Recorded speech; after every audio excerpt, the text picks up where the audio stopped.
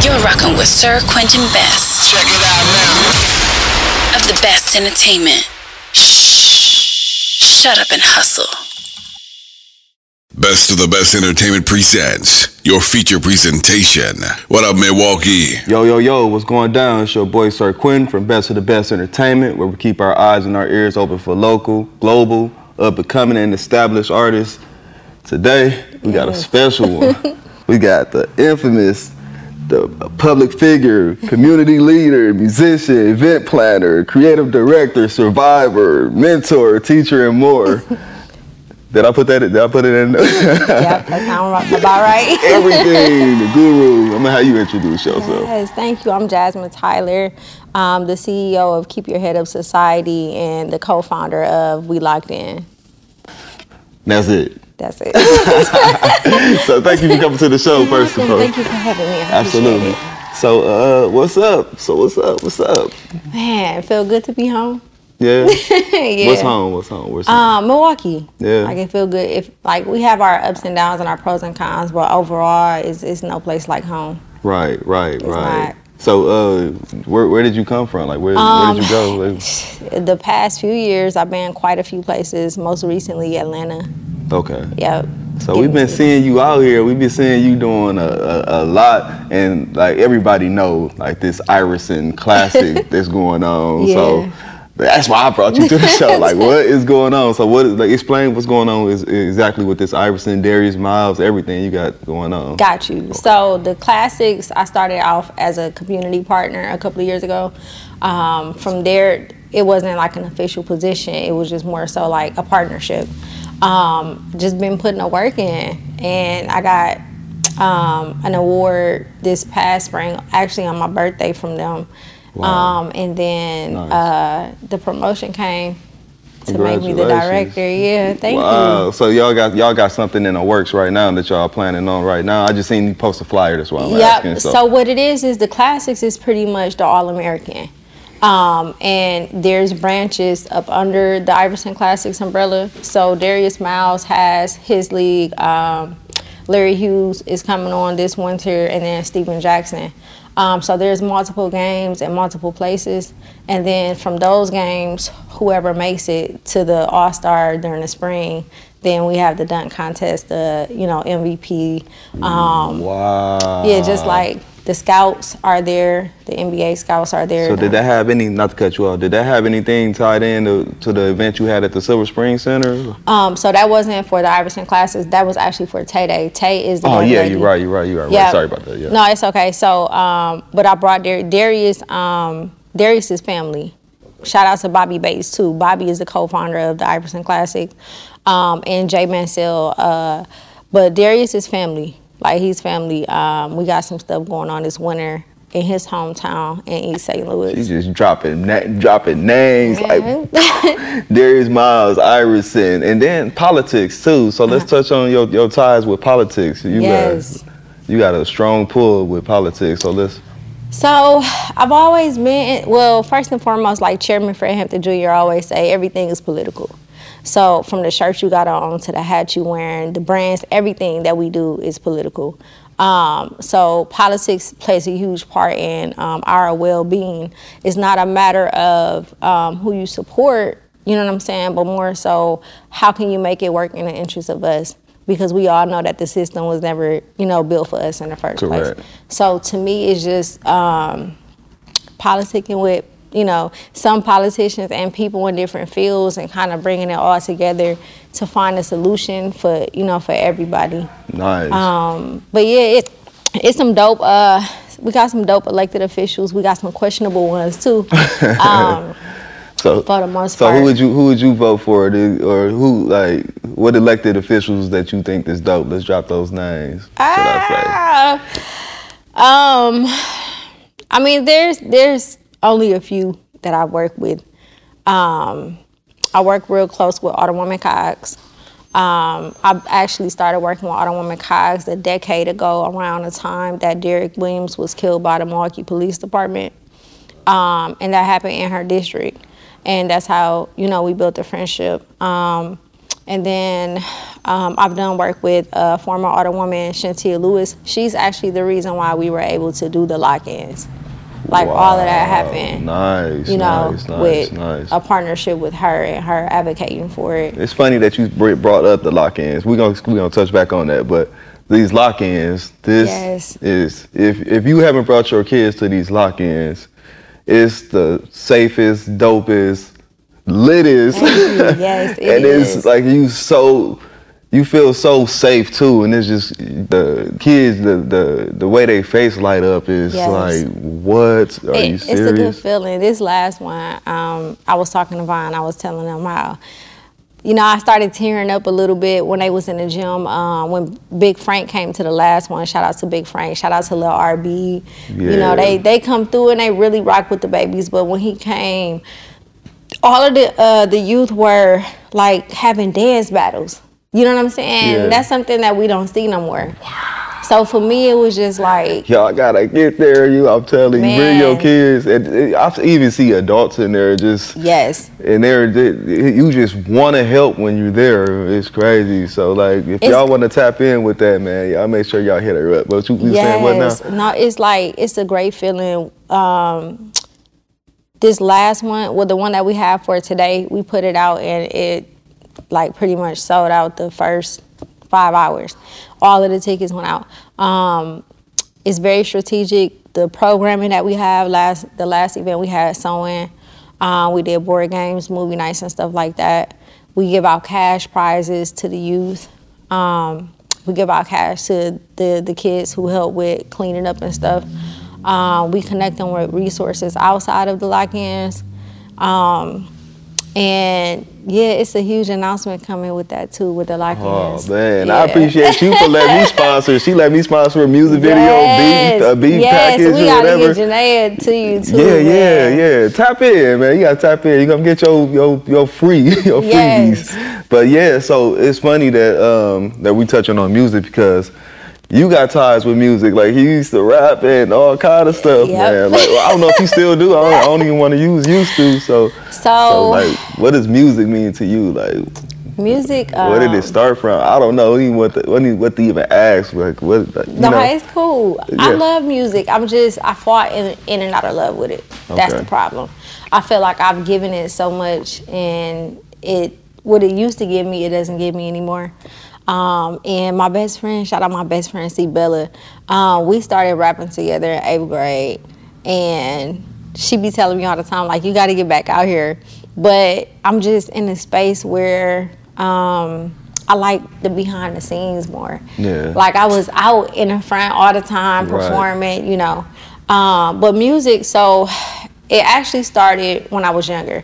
My cousin, one of my big jazz, I would go to their house. She would have all these word up posters on her wall. The Tupac, the Biggie, the Faith Evans, Mary J. Blige, just different people. The Yo-Yo Mag, you know what I'm saying? The magazines. You said big jazz. You not talking about Guy, are you? No, You got jokes, right? But no, she would, you know, she was a hip hop fanatic, and she would play Bone Thugs and Harmony, just different people, right? And then every Christmas when I was young, my mom would give me a Walkman or a CD, you know, like a tape player or Walkman CD player. Yeah. And I kind of start grabbing. I feel like I use that in basketball as a way to kind of take my mind off my reality, and you know, because we didn't have a lot when we was growing up, so just putting me in a different space and allowing me to, you know, dream. Yeah. And I started like in the city when I was 15. Like I started building my name at 15. So I've been around since I was 15 years old. I started actually rapping in 7th grade with Pizzle Oki. We had a rap group at Morris Middle School. Wow. That was the first time all of us rapped. Shout out Pizzle Oki. Yeah. Wow. Running Rebels. They was all locked in over there too, wasn't they? Wow. So we started 7th grade, and then I met my best friend, C. Bella. She moved on my block on 14th and Burleigh in the 8th grade, and me and her started rapping. By 15, rest in peace, Kool-Aid. I met Kool-Aid. I was gonna ask. I rapped my way backstage. Wow. Yeah. So stay right there. So so let's touch on Black Music Month. Okay. What's your ties with that? Because I see. Yep. So David Crowley, he actually put. he created, I want to say, a resolution that put Lala and Kool-Aid's name under, you know, honoring them, and which is so dope because that is so dope. They did a lot. Kool-Aid did a lot at a young age for the city. Right. One of the best producers to ever do it. So you just dropping, again, you dropping names and dropping names, you dropping names. These people shape the music that we have today. Yep. You hear me. But I met them. You got ties with Hollywood too. Man, listen. Rest in peace, Hollywood, man. So what was your ties with Hollywood? Hollywood was the first, so everybody is doing like the internet radio and podcasts and stuff like that. He really kind of was the first person in Milwaukee that started that with Try Radio. Try or Die, man. He was and he broke my record, like him in LA. Man, shout out to Pete, Hollywood, man, I love that man, Rest Up Wood, and Core DJ LA. When I say they kept my music in heavy rotation, like the first ones to, you know what I'm saying, do it on that level. What song was this, Jazz? This was 2011, so that had to be the Money Made Bitch song that I had with Men of Business, MOB. I think that was a Money Made Bitch song back then, because Jazzie had came out a few years before that. Wow, man, y'all gotta tap in with Jazz. Like, Jazz is going crazy. So we finna dig a little deeper because I mean, it's you. Okay, I'm just gonna use words. Faith. Mm-hmm. What does that mean to you? Faith.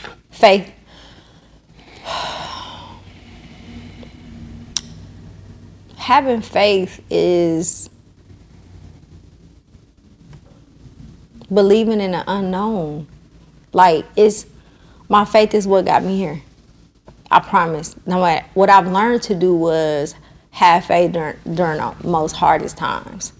No matter how rough it get, no matter how bad it got, I never cursed God. I never did none of that. You know, I actually thanked them and praised them for everything I was going through. And the more I started to believe that it would happen, it happened. You know, so just have it. And I mean like a belief system that's out of this world. You know, so it's one thing to say, I want to do this, or I have faith. But if you don't actually believe that it's going to happen, then you can't say that you have faith. You know, it's like we want stuff to happen and we want to believe that it's going to happen, and we try to trick ourselves into believing that it's going to happen. But the reason why it doesn't happen is because there's an ounce of doubt that people have, and I had to remove all ounce of doubt. There's no doubt inside of me. You better talk. And I'm at the point now where he's done so much for me. It's nothing that I feel like it's nothing I can't do. Like, whatever it is I want to do, and I've proven it, I'm going to do it, you know?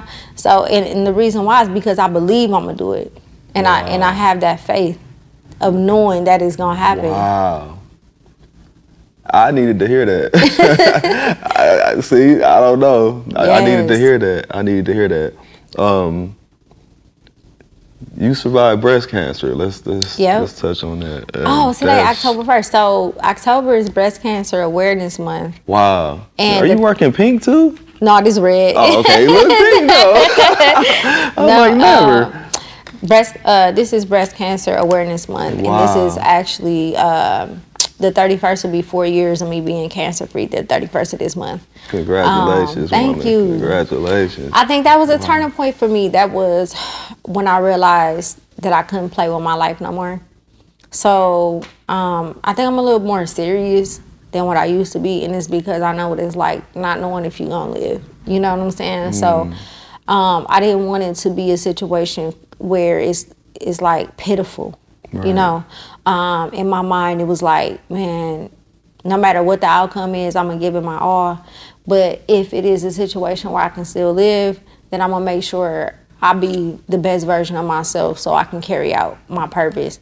Once everything was taken away from me during that time. Literally, my job, my house, my car. I was going through a divorce at the same time, everything. And it was that was the best part of my life ever. Because in that moment, I realized, like, it's okay to transition into the woman that I want to be. and I stopped playing. I stopped playing with my talents. I stopped playing with my purpose. I stopped playing in general.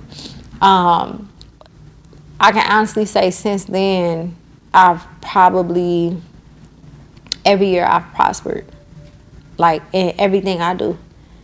Because I have a zero tolerance attitude now. You know, nobody that's around me, if they not in purpose, it's a wrap.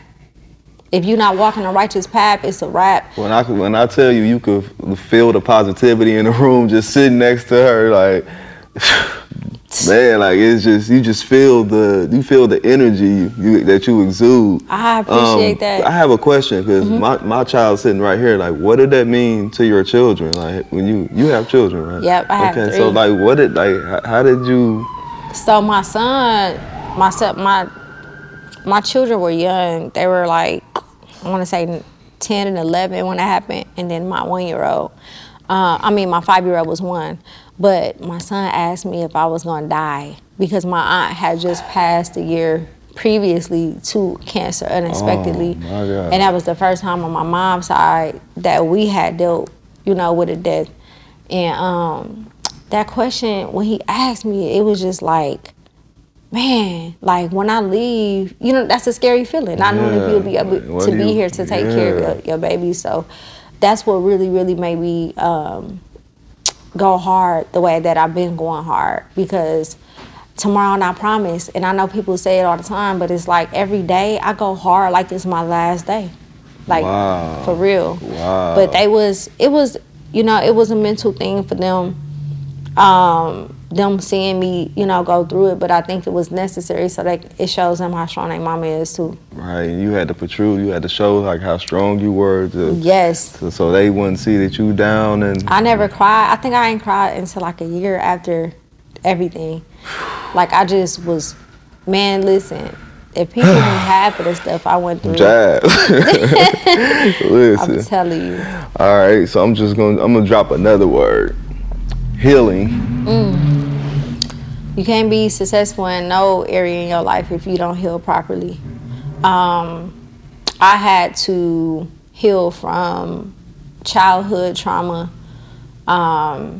Still healing right now.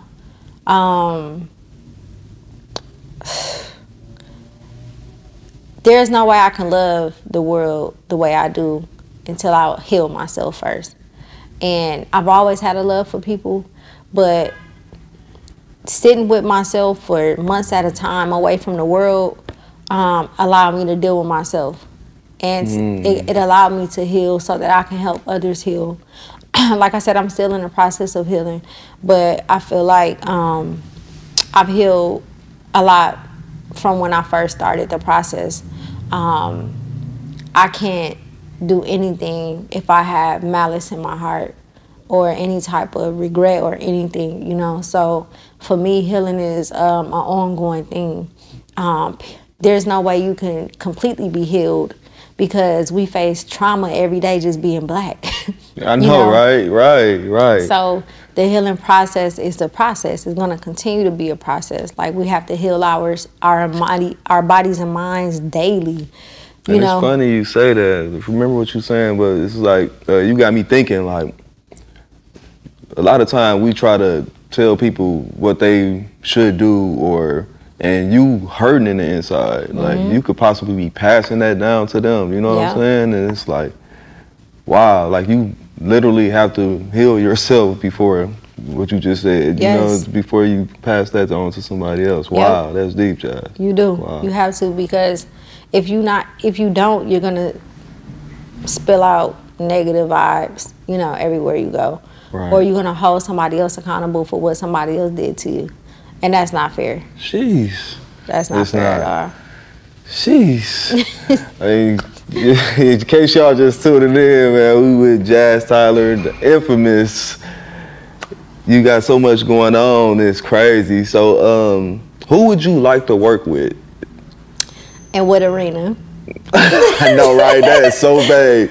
I'm just gonna leave that as vague as it is because you got many passions. Like who is the person you just like, dang, I want to work with them?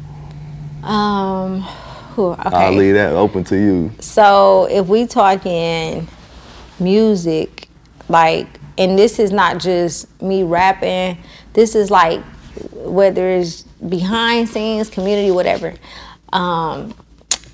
Mary J. Blige. I can see that too. Yeah, like I just want to do something with her. Like I grew up listening to her. She was one of my favorite people. She's just so dope to me, man. Auntie Mary will get you through it, won't she? Like, she's so authentic. I can see that too. Basketball wise, who I haven't worked with, it's hard because it's like the person I wanted to work with, you know what I'm saying? Like, you tapped in with. Yeah. I would have to say okay, so let me say this. I had a favorite player before Iverson was my favorite player. Dude never called him Chuck. Oh, wow. My first favorite player was Penny Hardaway. Jeez. It was Penny, then it was Iverson. Jeez. Yeah. So it would be Penny. Penny Hardaway. Penny Hardaway, Tina Thompson, Cheryl Swoops. I was just gonna ask you, like, what about WNBA? Wow. Cheryl Swoops, Tina Thompson. That's not too far gone though. Like you already, you know. Man. Wow. Like, bring them to the mill, Jazz. Cheryl Miller. Yeah, like. Wow. I wanna do something with them, and acting. So I don't even know if people know or not, but I started acting in the 8th grade at the African American Children's Theater. So I've always been in like arts in some form. What wasn't you doing in the 8th grade, man? Man, I was getting to it. But so I'm into like writing scripts and like co-directing, you know, and stuff like that. Acting, if I had a chance to do anything with an actor, it would probably be I don't know.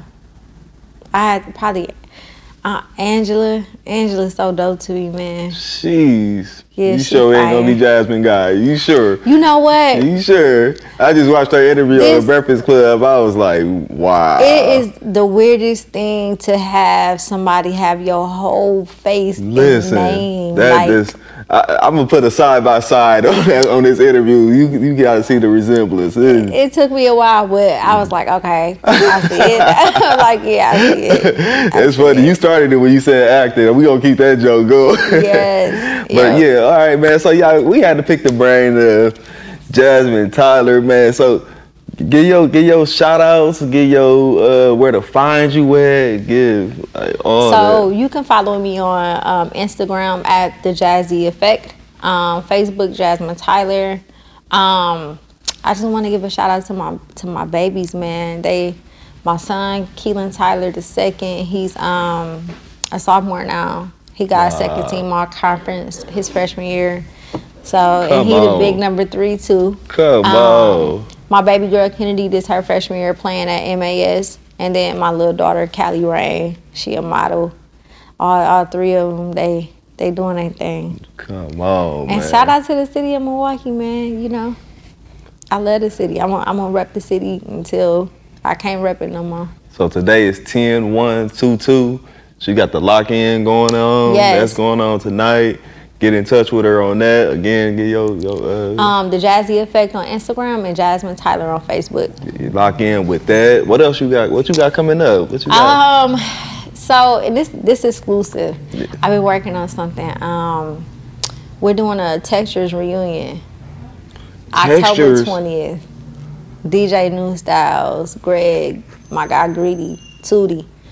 Yep. We doing a Textures reunion, man. What? Yes. Okay. It's going down October 20th at the old Textures. What? Yeah. It's going down. Come on, man. It's going down. I'm riding your coattail. Listen, we trying to, you know, I'm a cloud chaser. Nah, you good. Come through, man, facts. for real. It's going to be Thursdays, 90s and 2000s R&B. You know, that's hip hop, like a R&B. whole vibe. Yes, just something grown where you can have fun. The energy is good. Don't have to worry about no nonsense or nothing like that. Copy that. There's some other stuff going on. Shout out to Princeton Epps and Mike Mills at Billy Bistro's. I want to wait before I announce that, but yeah, that's Mike Mills making moves. Shout out Mike, man. Yeah. It's a lot of stuff. It's a lot of stuff behind scenes that I can't discuss, but we got some good stuff coming to the city. Facts. Well, we gonna be on the lookout, man. Y'all make sure y'all tap in to Jazz. Again, we gonna drop that social media. The Jazzie Effect at Instagram and Facebook, Jasmine Tyler. Yeah, man. So it's your boy SirQuinton, man. We rocking out with the infamous. I'm gonna keep on saying that. Man, we done talked about health. We done talked about politics, music, everything, and everything is go. It's on the up. What they say is up and it's stuck or whatever. But man, that's it, man. We done picked the brain of Jasmine Tyler. You already know what time it is. Your boy SirQuinton. Shut up and hustle. We out. You're rocking with SirQuinton Best. Check it out now. Of the best entertainment. Shut up and hustle.